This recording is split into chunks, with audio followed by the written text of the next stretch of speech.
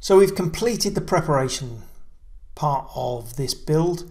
The next stage is to configure the pipeline, and the pipeline will control the execution of the job on the agent and then be responsible for pulling back the test results into a test run record within Azure DevOps so that we can report on that test run. So to set that up then, in Azure DevOps we want to go to the pipeline section and we want to configure a new pipeline. Now typically a pipeline will be configured as part of a YAML file, but for the purpose of this demo let's use the classic GUI editor so that we can drag and drop the components we need into our pipeline. So the first part is to tell this pipeline where the code is. So we've already saved our code in the Azure repos Git repository.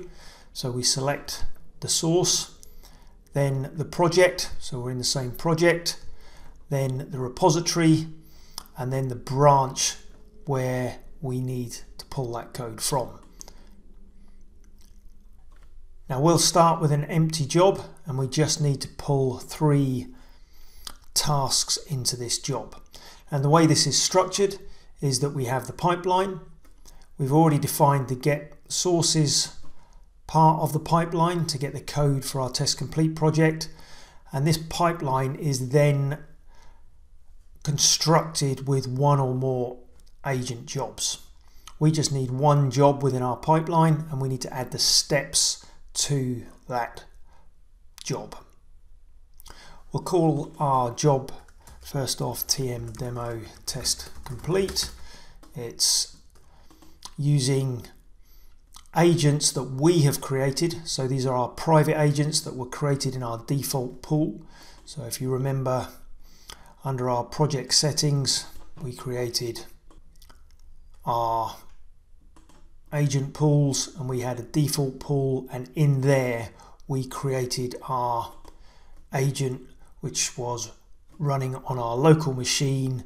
And if you remember, we started and ran that agent under a PowerShell script from the agent utility by running that run.command statement on the PowerShell script.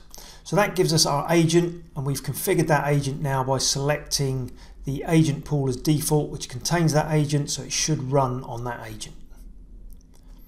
So next then we need to add the first step to this part of the pipeline or the job, and the first step we want to create, if we click on plus, we can then search for, and we need to search for the Visual Studio Test Platform installer.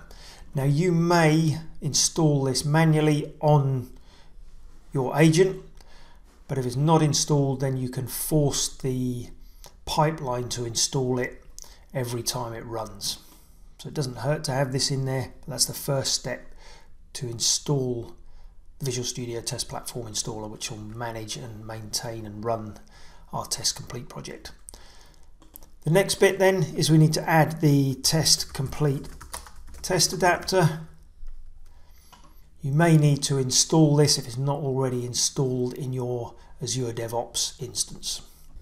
As this is already installed, all I need to do is select the add part to this, and I've got the TestComplete test adapter installer now as one step in my job. And the final step we need then is the Visual Studio test assemblies step, and this is responsible for collating the test results and pushing them back to Azure DevOps when we run them. So we've added the 3 steps, we just need to configure these now. So the first one, click on the Visual Studio Test Platform installer, and we need to configure this step. So it will get the package as an official NuGet package, will install the latest release. So we can stick with the defaults on that first test step.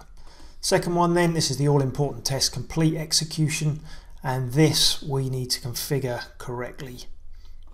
So the first thing we need to do is set this to use the correct test runner, so I'm going to use test execute, which is installed on here. You can get it to install test execute or test complete if you need to, or update it. You'll then need the access key, so this is the licensing component of test complete. So you'll need to go to your SmartBear licensing account, manage.smartbear.com, log in, and then in this section under your user account you will find an access key, and you can copy that access key, and that needs to be pasted into that section of the step. Next then, we need to search for test cases to run. We can do that either from the project items or from the execution plan. I want to select the execution plan so that it will select from the execution plan within the project. And in terms of logs, I want to record all logs for all of the test steps, regardless of whether they pass or fail. And the rest of the settings in here you can tweak as required. So you could disable this temporarily if you want to, continue on error, so if anything fails we want to continue on to the next step, and you can retry timeout, which I would recommend setting.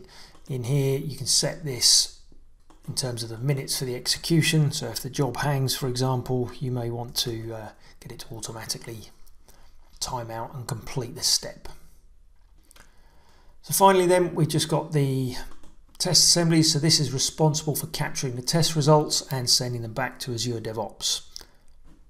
And what we need to set in here are a number of things. First off, that's the display name. Don't need to worry about that too much, but we need to make sure we do select the tests via the test assemblies. And we need to make sure we pick up the right test files, and this is the project suite from TestComplete, the name of the project suite. So if you go to your project and you'll see the project suite there, you can right click on this, show in Explorer, and from here you can grab the project suite name, and you need the extension, the PJS extension, and you can paste that in here. So the double star means search for this project suite file at any part of the hierarchy on the agent, and then search in the folder for the working directory on the agent and capture the test results from that working directory on the agent as well. The other important aspect here is the test filter criteria. So at the moment this won't run anything because we need to specify whether we want to run the project suite, the project, or individual tests. And the format we can use for this, if you just want to run a project, is project equals and then the name of your project. So the name of my project in TestComplete was Web Orders ADO. If you want to run project suites or individual tests within a project, then you can click on the more information and you can get the naming convention for that. So the rest of the settings then, the one important one to change is the test platform version, and this we need to pick up the installed by tool installer. So for the test platform, it'll make sure it uses the version of the test platform that's installed as part of this pipeline. And that should be it in terms of our pipeline configuration. We can save that pipeline and select the folder where it's going to be saved along with a comment. I'm going to save the pipeline YAML file in the root folder, and then when we're ready we can either queue it directly from here, or if we look at our pipelines and we look at the list of pipelines, I can see down here my demo test complete and I can run that pipeline. So when I run it, asks me to confirm the agent pool. So that was the pool where we configured our agent machine, and we want to pull the code out of the main branch and click on run,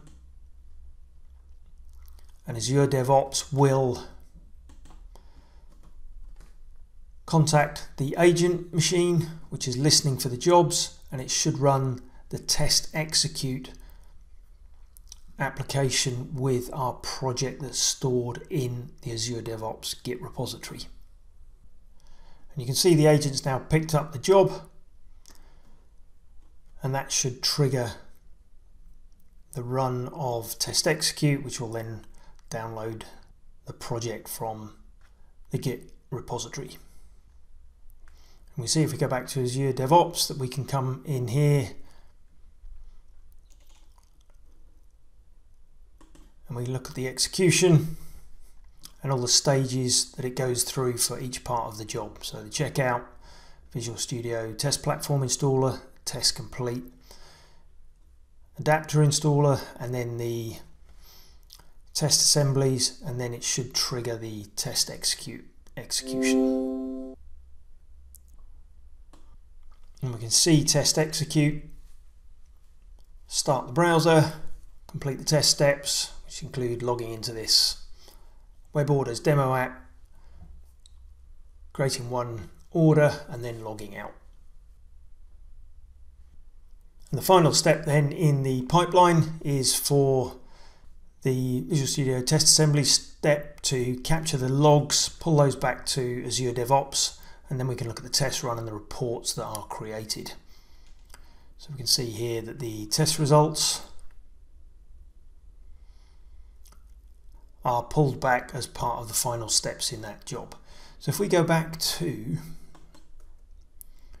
the run here and then go to the test plans area, we should be able to look at the runs, and we should see in here this latest test run. And you can see here this was run under my TM demo test complete. It was run 21. And if we drill into that, we'll get to see the test results. Those test results include 7 test items, which remember from our test project. So 7 test items, and all 7 of those passed. And when we look at those test runs, we can drill into test results to see each of the test items from our test complete and test execution. So now that we have that pipeline defined, to actually get that pipeline to run the tests and update the test results in the plan, we need to include it as part of a release. So under the release section in the pipelines, we need to pull together a release that includes that pipeline. So if you look at one I've created previously, what I've done is create a pipeline within a release that has the testing jobs, which has 3 tasks. And those tasks are, again, to install the Visual Studio Test Platform, TestComplete Adapter with the access key, and the Visual Studio Test component.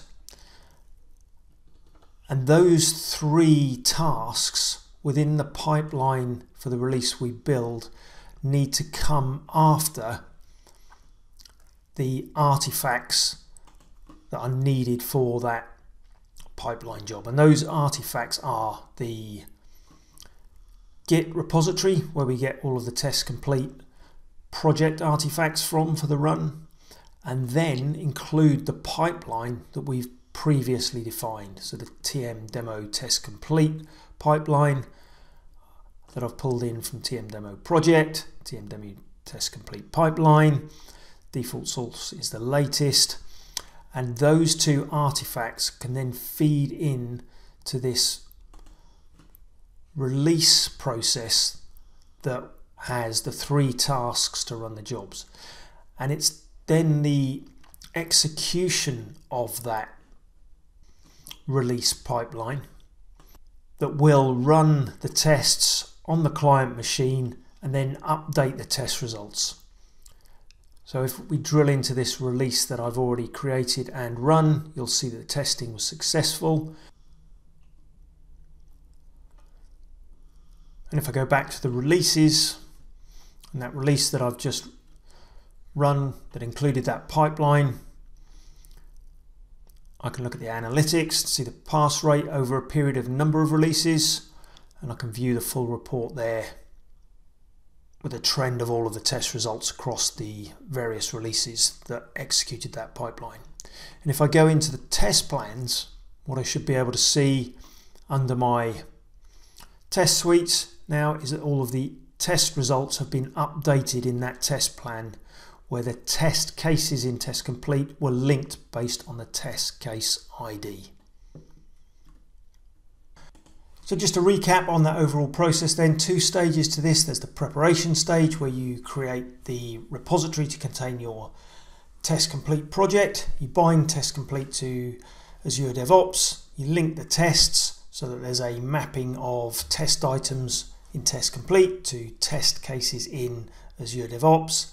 Then you need to set up your agent and your agent machine so that it's linked to your Azure DevOps instance. And once all of that preparation is complete, we can configure the pipeline. And one pipeline may consist of many jobs, but we configure one test automation job that contains 3 test steps. And when we run that pipeline job, it allocates it to run on the agent machine. And after that has run, test, execute, that pipeline will pick up the test results and feed them back to Azure DevOps, where we can report on the execution progress and test status.